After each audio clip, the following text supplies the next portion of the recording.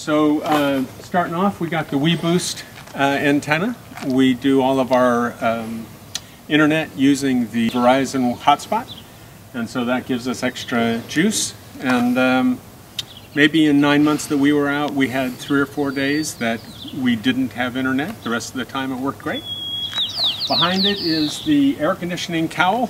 I wanted it to look as commercial as possible, and I didn't want to do a whole fiberglass cowl, so I ended up getting a culvert pipe, cutting it in half and mounting it to the front of the truck, which gave it the reefer look.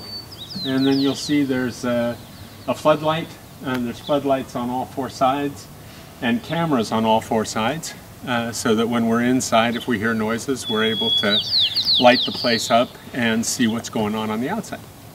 In this, we had the Chinese diesel heater, and at one point it stopped working because it was sucking gas out of the tank and it was just a little bit too far away. And so we ended up having to bring a diesel tank over close to it. And I wanted to hook it up underneath here, but I also needed to be able to fill it. So I put it on a track.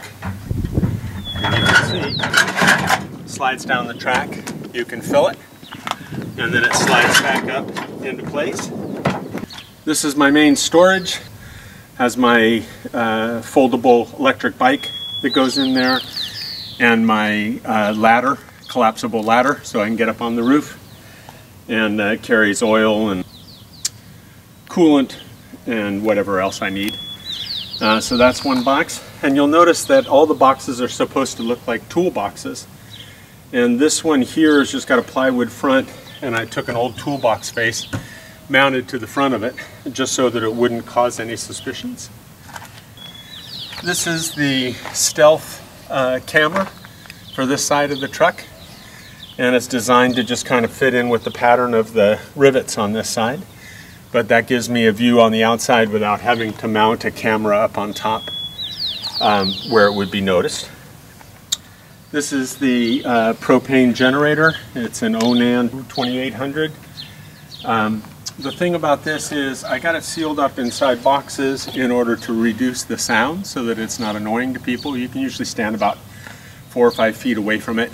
You won't interrupt a conversation. But because of that, I needed a way to keep cool air going around it. So there's on this end of it, there's a squirrel fan, and the squirrel fan blows cool air through the boxes to keep the generator cool while that's running. And the generator operates the air conditioner in the front, and then it goes to a plug on the inside that allows me to recharge the batteries off of it or to use tools if I need to. On this side, the only thing that's not stealth on the truck is the propane tank. And at one point I'm going to go ahead and paint that black, but there's the propane that runs the hot water heater, the generator, and the stove. And then underneath here, again, this is the face off of a toolbox, a metal toolbox, where the inside was rusted out. So I took it off and added it to this case, this cabinet.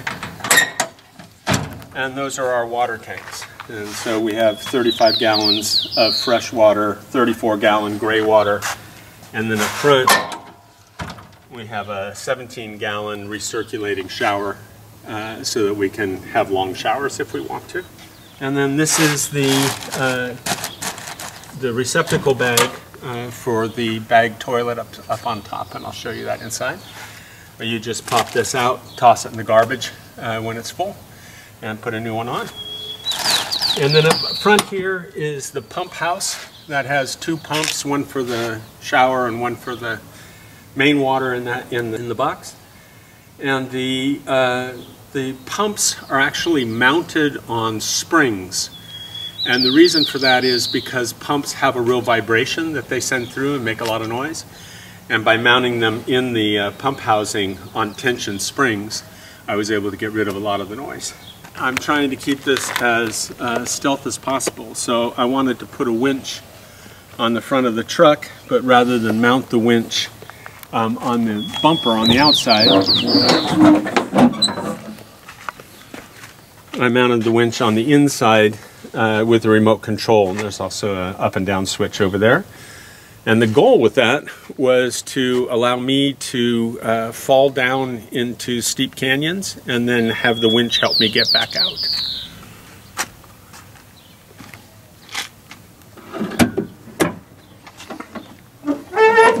I would say the one downside to the truck is how tall it is. It's 13.3. That's 3 inches shorter than minimum highway height for commercial trucks.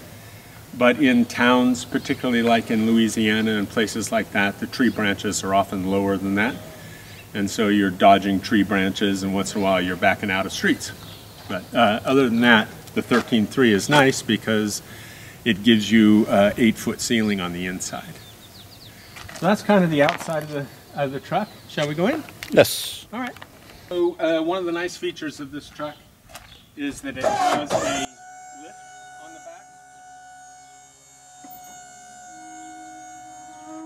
back, which means it's an elevator for my dad, who's 95 and can't climb up the stairs. But you'll notice that when it's folded over, it has these 3 holes going through from this side, and that'll make sense later. But the idea was that I could either have this folded in half where I was in tight space, or bring it all the way out and turn it into a full patio on the back. Come on up.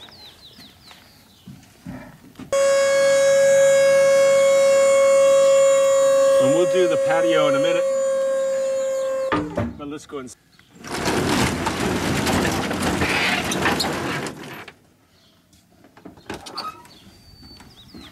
Welcome to Harvey.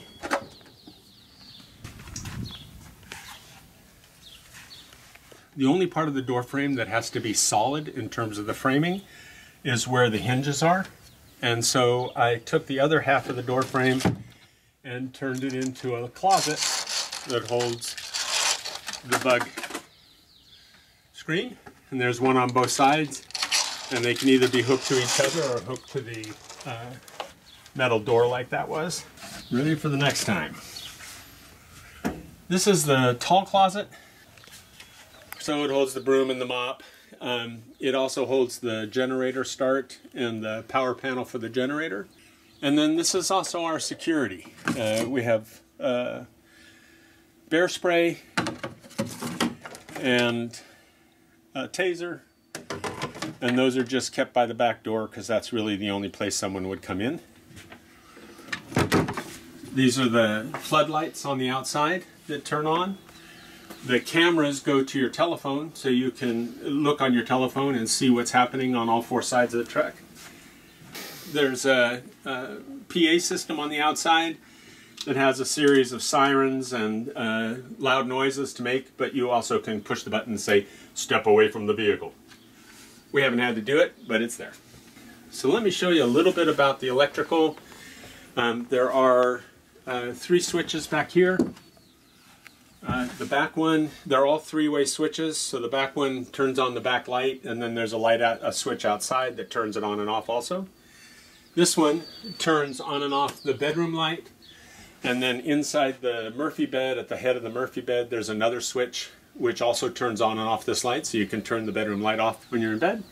And then this one turns on the lights in the main cabin, and there's another switch up front that turns them on and off as well. So 3-way switches make it really convenient to move in and out of the vehicle. These are our hassocks, little fold-up hassocks, in case you want a little extra comfort.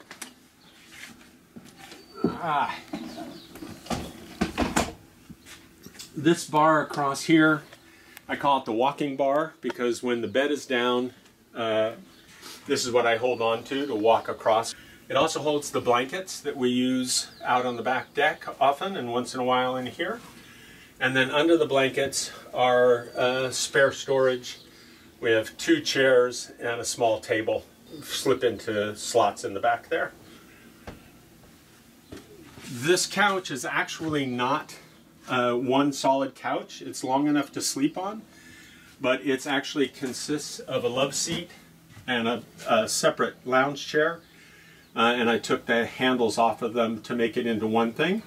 And the reason I did that was because I wanted to be able to take them apart and reconfigure them in a variety of different ways. If it's really cold outside, we can take the love seat, turn it at 90 degrees, and see the scenery outside without having to open the back door, not having to go out back. This is our stereo system. It's a car stereo system that runs the music on the inside. It can hook up to Bluetooth off our phones. And then my stepladder and chair for the study there. I designed the Murphy bed so I didn't have to do much to make it. I'm going to have to put these over here. I'll show you how the Murphy bed works. So the Murphy bed is a full-size bed turned sideways, and when you connect it up to the couch, it becomes a king-size bed. And so we have a lot of comfort with the king-size bed. And I won't bother making up the other side, but that's basically the bed. And then you can see up front we have the light switch, which is the three-way for the bedroom light. And then we have a plug which gives you 110 volt, but also 12 volt for charging your phones at night. So that's been really handy. One of the problems in campers is that the mattress gets moldy, and so they have a variety of things you can buy to put underneath there to keep air circulation. What I did was, instead of putting plywood under it, I put pegboard, a thick commercial pegboard, and that gives lots of air, and we haven't had any trouble at all. But under the sheet, the bottom sheet, has a elastic strap that goes under the mattress, and then on top it has an elastic strap that comes from this side, and that just hooks on and off, and that holds all the bedding in place when you're putting the bed up. And so that's been a really handy feature, and then it only takes a couple of seconds to make the bed.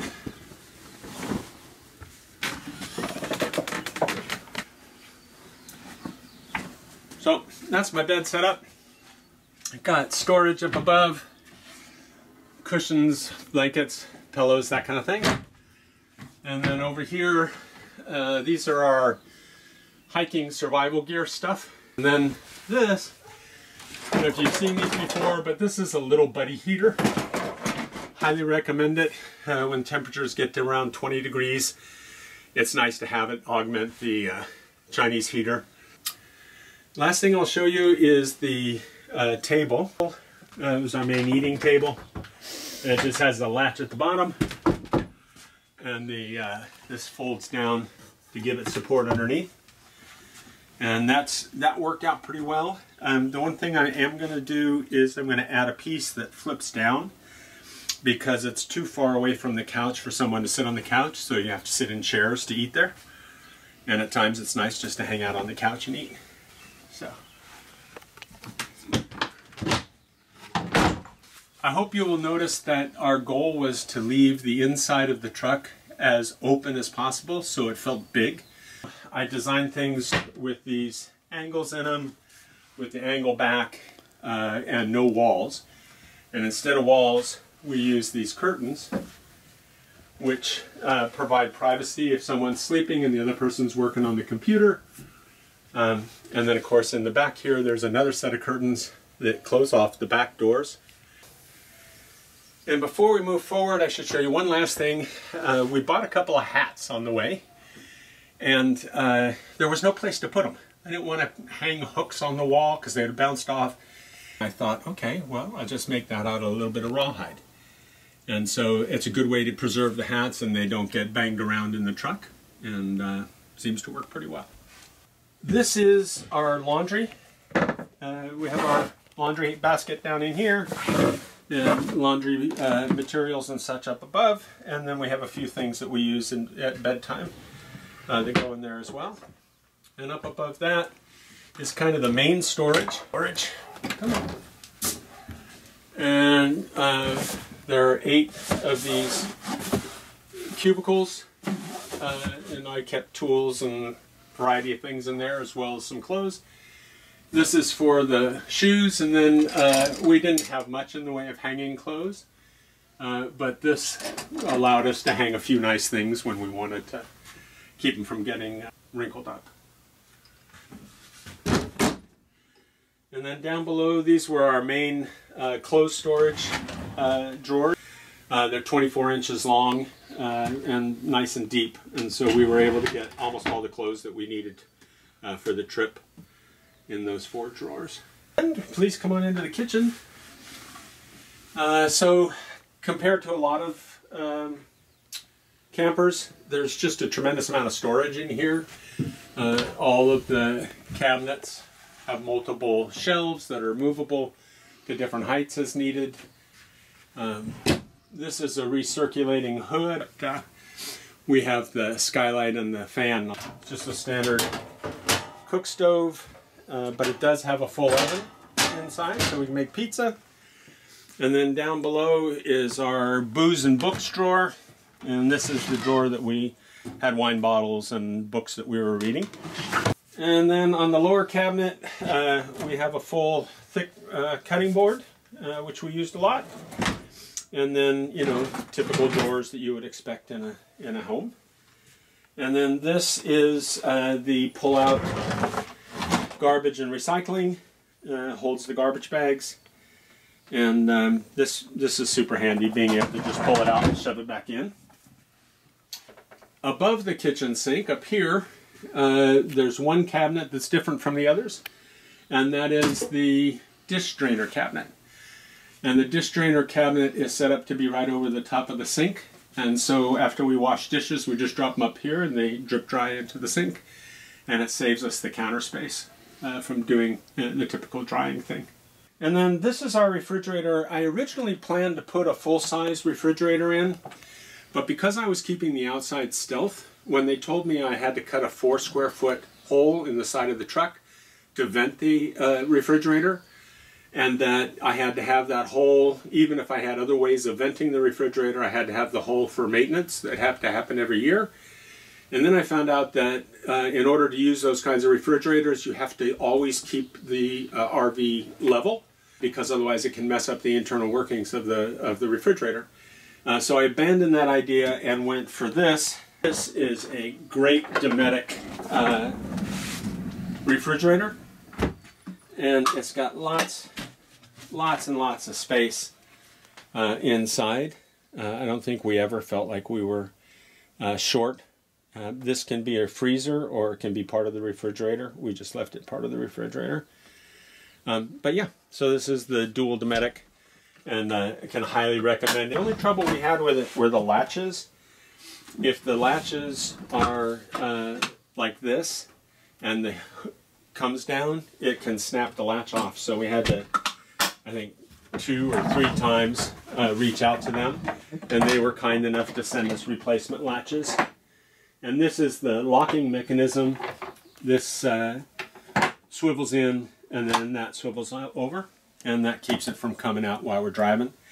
And the space underneath is built to be the size of a 12-pack of soda, so you can put multiple soda boxes underneath them. This is the heater controller. This is the heat vent down here on the floor, and that warms up the truck pretty nicely. Here's a map that shows kind of where we were on our trip over the last 9 months. There were a few places that are in black where we would not go back, but other than that, everything else was stellar, and we had a great time. Wonderful trip. Air conditioner, standard household air conditioner with the cowling I showed you before out front. And then I'll show you the security here. This is obviously the pass-through to the front. But at night, we close this, and we can either leave this open to allow airflow to come through, which we really didn't need because we have the skylight and all. There's simply no way for anybody to get from the cab to the back at this point, because there's no way to move this out of the way, and it just all blocks everything. I'll show you our filter system for the water. I didn't want to have to climb around underneath the truck in order to do the water filters.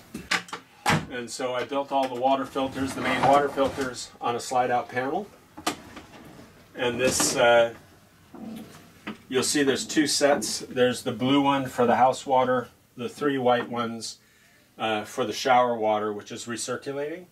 And then this is a UV filter, which kills all the bugs in the water. And so I can just clean them out in here with my little this little bucket. These things are great. Little expandable bucket. Slip them underneath, take off the filters. It's easy peasy, nice and clean and easy. Behind this mirror is the water heater. So the mirror just slips up and off, and I can get access to the water heater if I need to. And then this is our bathroom setup. Shower here, and I'll show you that in a minute. So we got places for towels, we got the bathroom, the toilet. I just really dislike the entire concept of black water. In my trailer I had a black water tank, and it just was emotionally difficult for me to empty it. I hated it. So instead I made what is a bag toilet by taking the lid of this toilet and swapping it with the bottom. So I put the bottom on top and the lid underneath, and then cut a hole through the lid. And then this just hooks on like that with tension. And then this clip makes sure it doesn't slip. And then we use kitty litter, this multi-cat kitty litter. And now the bag's ready for use. And when the bag is full, or when you're done with something stinky, you just take one of these, put it around here, like that. It flips up, take this off, you got your bag of stuff. Push this lever down, and what that does is there's a plate that's sitting down, and it lifts that plate up, which allows this to open. And then your bag just drops down like that and goes to the outside collection bag. And you're ready to start all over. So that's our bag toilet. I really liked it a lot better than having a black water tank that I had to find a dump site and all that kind of stuff. Basically, those can be thrown away anywhere, just the way you would diapers. It's all coagulated in the kitty litter, and does a good job. So anyway, so that's our toilet, and then over here we have a small sink for doing brushing teeth and that sort of thing. And then above that, storage. Let's see. The last most important thing about the bathroom is the Dr. Dew's Special.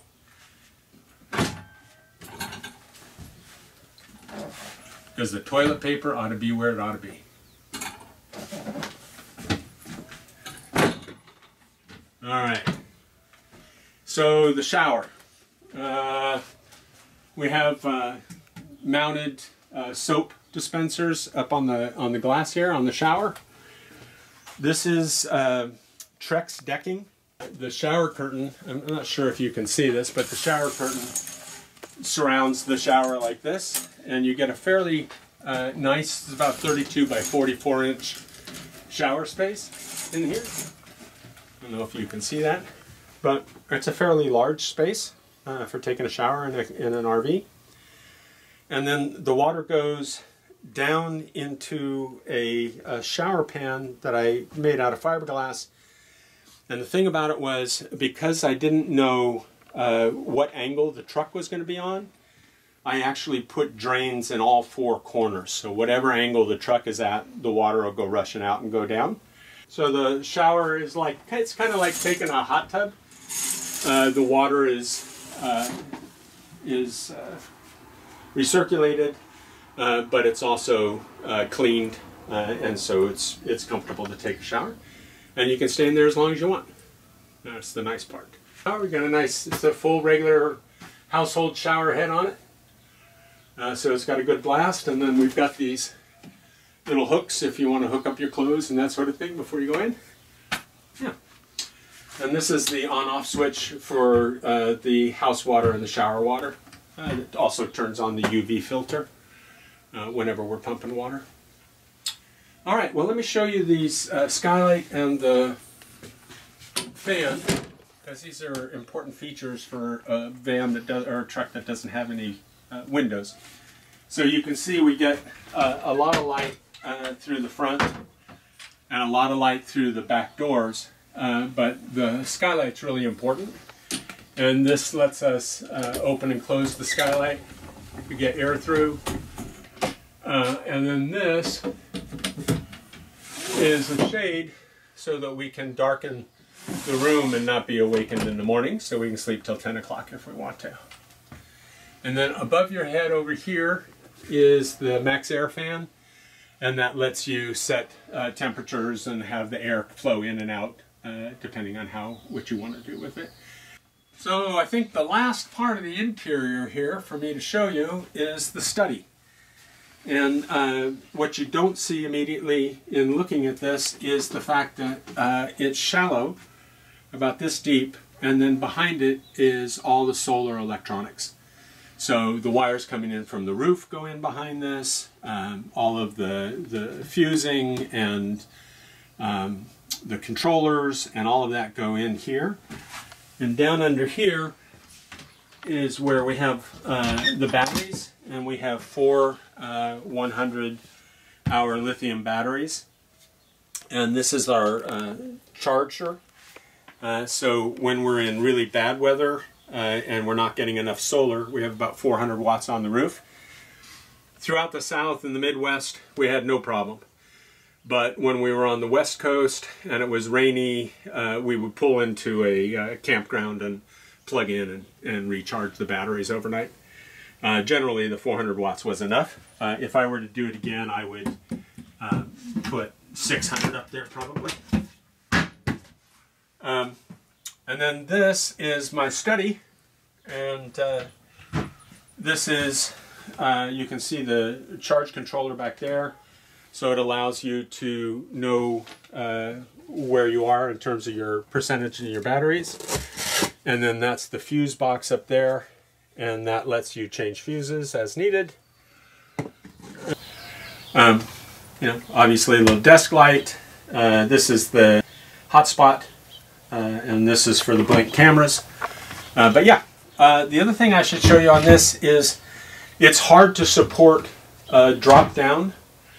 Sometimes they make boards that come out and it drops down to those. What I did was I built this drawer, and then I put this little finger there, and then you have nice support for working on your desk. I should show you that because the desk would be down, you would not have access to that top drawer, which is often where you have pens and pencils. So I designed it with little side drawers that pull out to allow you access even when the top is down. And then just regular drawers. This one was set up as a file drawer, so it takes 8.5 by 11 stacked this way. And then up on top we have storage. So these are just science stuff. We have a computer-based microscope and cameras and all that kind of stuff kept up in there where it's nice and secure. And the whole cabinet is on these trucks. I don't know if you can see that, but right there, they're wheels inside that U-shaped metal. And that's how you disconnect the cabinet from the wall up at the top there, and then pull it out on the trucks in order to get behind it. It's a bit of a hassle, but it works. Shall we head out to the back deck? Mm-hmm. Okay. All right.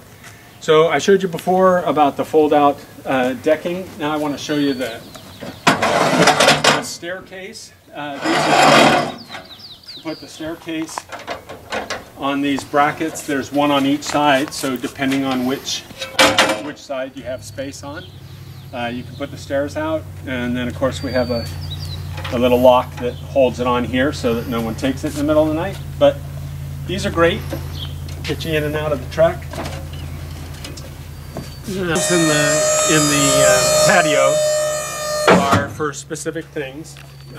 In particular, they are for the table. And the table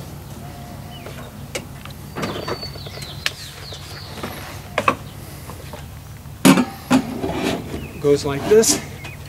And then if you have more company, and that slips over here and turns it into a full round table. We didn't do that very often, but once in a while we had a couple of guests, so we did that. If we had the fire pit, then we don't want the table in the middle of the floor. And so the table can go here, and then again go over on this other side as well. All right, so we can set up chairs and they will fit around. You just have to be careful.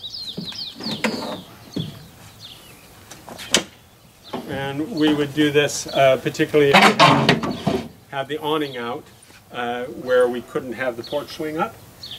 And let me show you the awning. I purchased an awning, or an awning was given to me that was of the typical type that have aluminum poles, and the first windstorm it turned it into spaghetti. I designed my own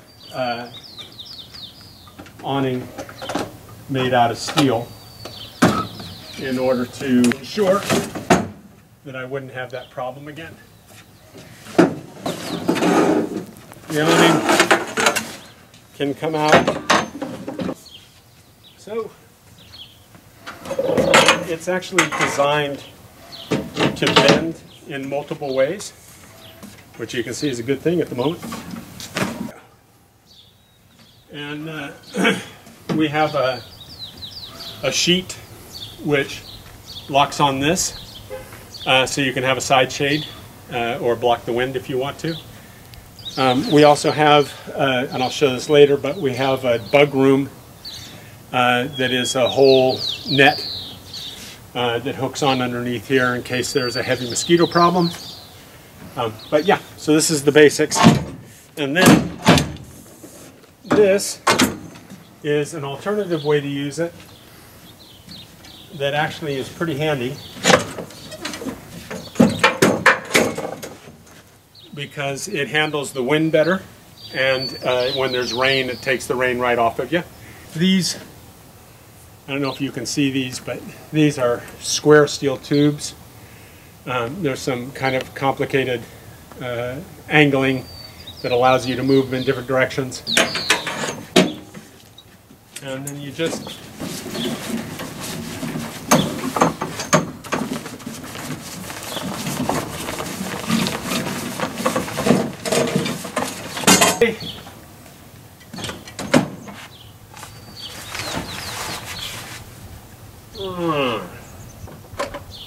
let me show you the one last, the piece de resistance.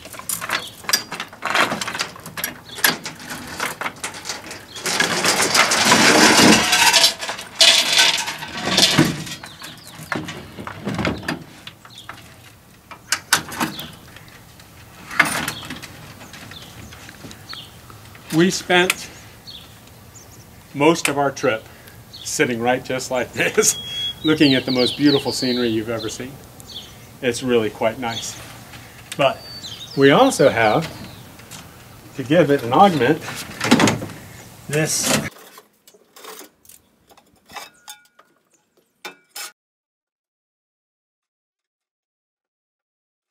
and now you have a fire pit.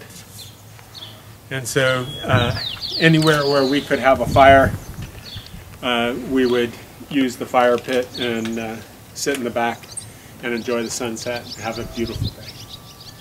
So that is Harvey, and I hope you enjoyed it.